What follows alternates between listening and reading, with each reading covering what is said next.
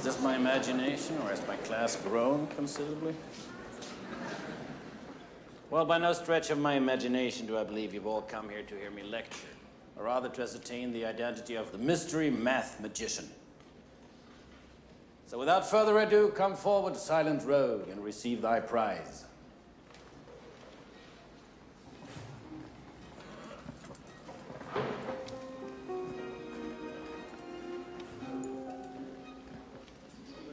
Well, I'm sorry to disappoint my spectators, but it seems there will be no unmasking here today.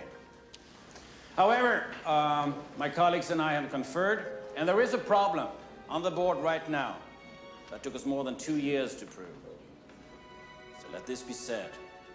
The gauntlet has been thrown down, but the faculty have answered, and answered with vigor.